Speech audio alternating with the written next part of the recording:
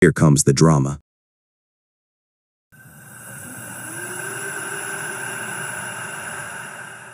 Yeah, I'm thinking Blueface needs to sit his ass down somewhere. First, he went on a rant about how Chrisean left their baby with her friend to babysit and allegedly fought the babysitter. It's crazy. My son ain't got no parent at 4 in the morning. Nobody want to watch him. She got Marsh.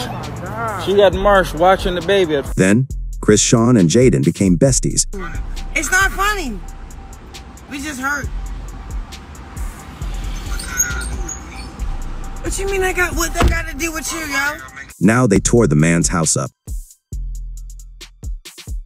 We're about to reconcile. Y'all not finna tear my shit up.